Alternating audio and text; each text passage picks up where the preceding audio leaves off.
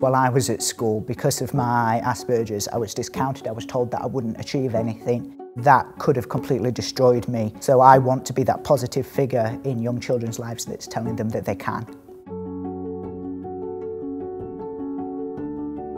When I came to an open day at Hallam, I spoke to somebody from Disabled Student Support, and I found that they were just so much more knowledgeable about ways that my Asperger's might affect me than any other university that I'd spoke to. I've received a multitude of support assistive technology for my laptop, which allows me to record and play back lectures and seminars. That allows me to consolidate what's being done, make extra notes, which I've found really beneficial. I've also, through the university, had a placement allocated closer to home. I also get a blue sticker for my writing, which means I'm not penalised for spelling, punctuation and grammar mistakes. It's brilliant for me because part of my Asperger's means that my spelling isn't great.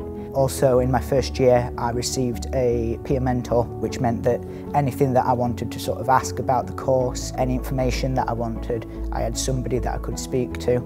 If you think that you may need additional support while at university, I'd still recommend you come. The support that you'll get, especially if you come to Hallam, it's so immense that anything is possible.